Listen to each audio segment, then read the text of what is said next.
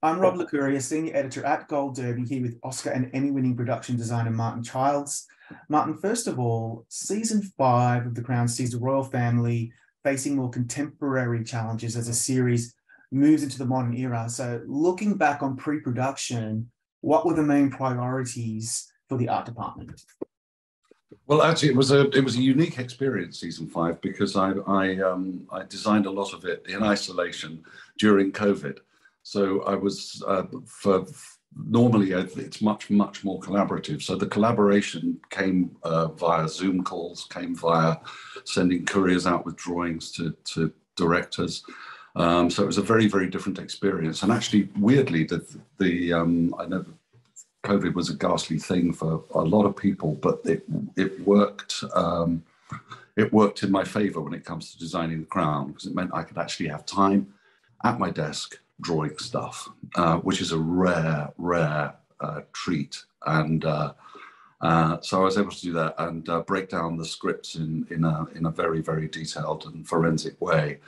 And therefore, that was a new experience to me, which is just as well, because there are an awful lot of sets, and I think probably more in season 5 than there have ever been before, involving an awful lot of travel, an awful lot of, at least travel in terms of what you see on the screen, but not necessarily travel in terms of us going to shoot it. So, for example, the whole of Ipatieff House, we never left the country, even though we did Russia, we did England 100 years ago.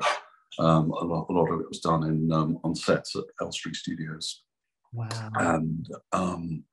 And also in North Yorkshire, we never had to go further than North Yorkshire, so a couple of 100 miles, and that was it. So that was one of my favourite things. That was the things I'd like to boast about the most. was we achieved the whole of Ipatieff House without ever leaving the country. And similarly with the whole of the Egyptian sequence, the whole of the life of Muhammad al-Fayed, the early life of Muhammad al-Fayed.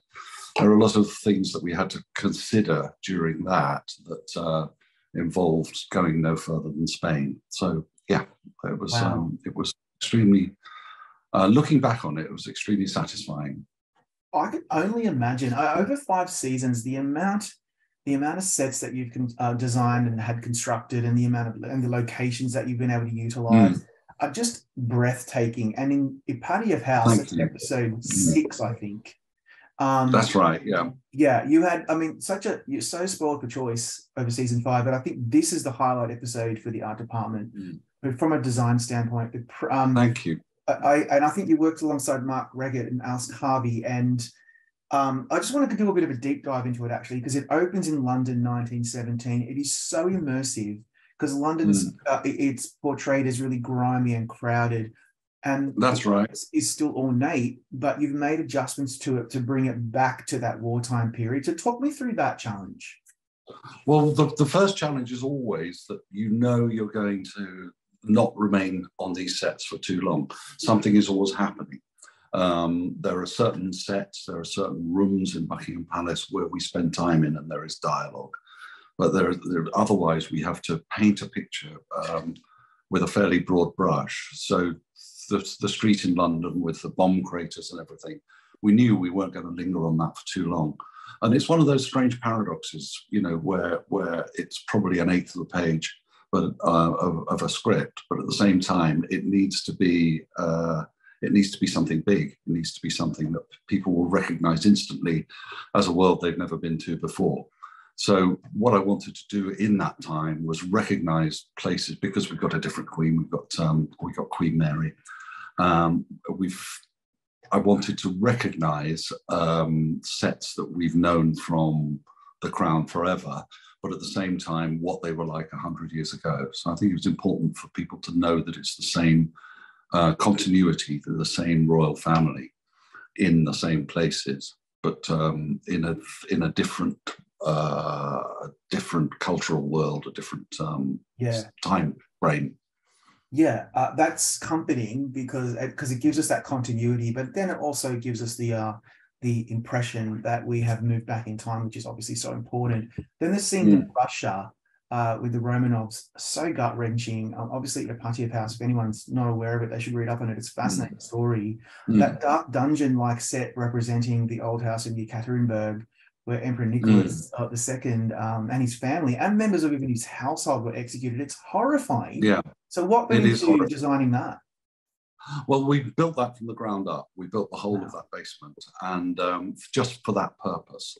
Because, I mean, for there are logistical reasons. You don't want to go into somebody's house and say, we want to murder a family here, and we want to have explosions in the walls, and we want to cover your walls in blood, and that kind of thing. I mean, that sounds a glib thing to say, but at the same time, you don't want to do all that on location, and you want to have control of it, and it's going to take time, and you want to sort of isolate those moments.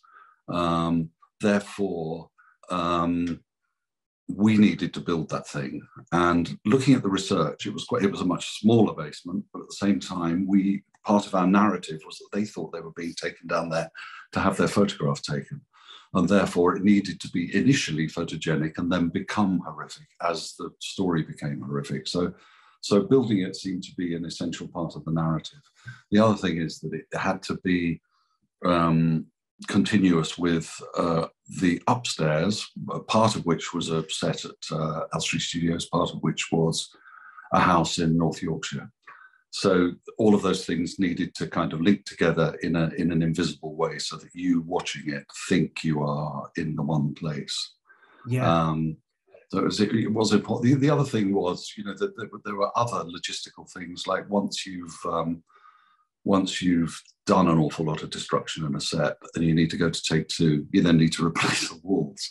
I mean, simple things like that. So those are the kind of banal and simple things that you have to take into consideration. But at the same time, you want to build a sort of mood and atmosphere into the set. And that's something that you can only achieve with that level of set on a set at the studios. Yeah, that makes a lot of sense. Then Queen Elizabeth goes to Russia in the present day, and she goes to Bradford, further south of Yorkshire. Unbelievable! So many opportunities for you to really. This is where I think when people say The Crown's attention to detail is second to none, it's that scene in that banquet hall where I was gobsmacked. Talk me through designing that. Well, thank you. There's a huge empty house called Wentworth Woodhouse. We went there to have a look at it in season 1 to see if it could conceivably be our Buckingham Palace. It couldn't. It couldn't play that part. It needed to be. It needed to be kind of kept in our back pockets for a special occasion, and the special occasion proved to be the Kremlin. And so when we went to, I suppose the initial thing, the house is empty. The house is currently just beginning to be open to the public.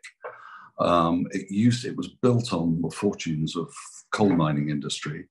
It was then discovered that the land underneath it was subject to subsidence because of all the coal mining that had gone on in the district. So it was a perfect kind of, I hesitate to use the word blank canvas because it's far from blank. But it is from a country house point of view, a blank canvas, because we were able to do things to it that whatever we want to do, pretty much. So what the key for me was that extraordinary geometric floor. And so we just built the whole of our banquet around the geometry of that floor, in order to the tiled floor, in order to sort of say something about the wealth of Russia, because we also needed to live up to some previous dialogue where the president had said something rude about Buckingham Palace and said that he's got better palaces back in Russia. So we needed for there to be some better palaces back in Russia.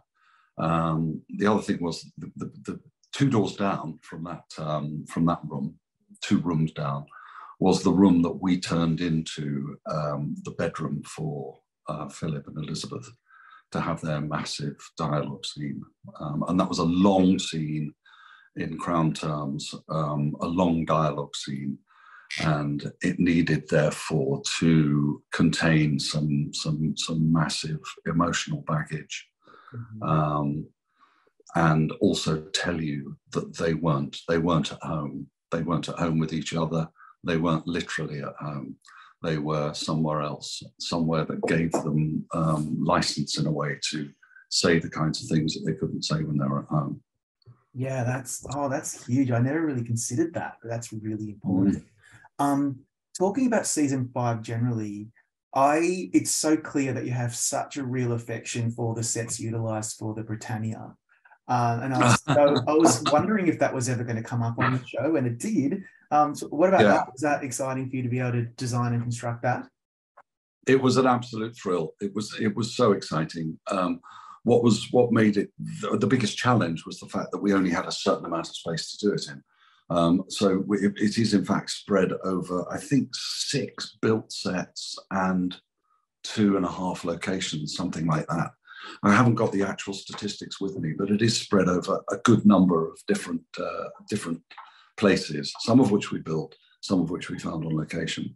For example, the whole sort of the lower decks where Philip goes in search of an errant noise is shot on location in, I think that was HMS Belfast.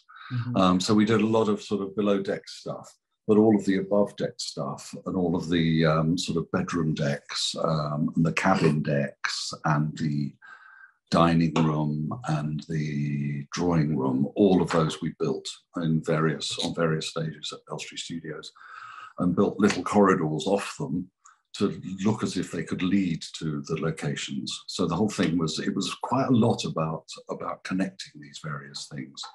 And also the other thing we did was is something that it was fairly subtle. And when you go to look at the real Britannia, the rooms are quite rectangular, but I wanted the audience and the actors acting within it to know that it was actually a ship. So we slightly exaggerated the height of the ceilings. We made them lower, so you knew you weren't in a palace.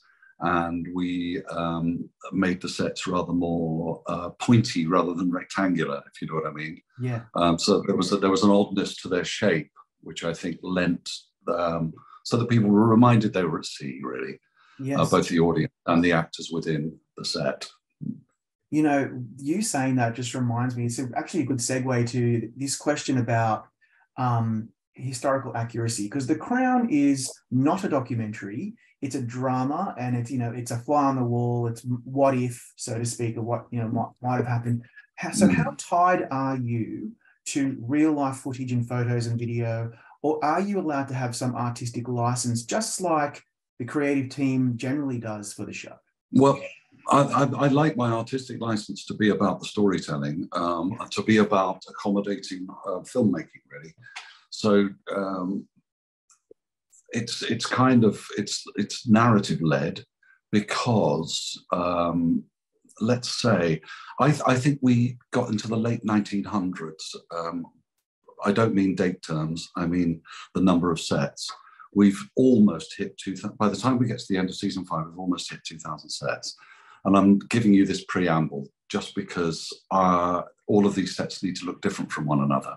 Yeah. So people need to know that they're moving about. People need to know that they're somewhere else. And therefore, my license is part of what gives me the liberty to use imagination, is that it shouldn't look like somewhere you've just been. It needs to look like somewhere else.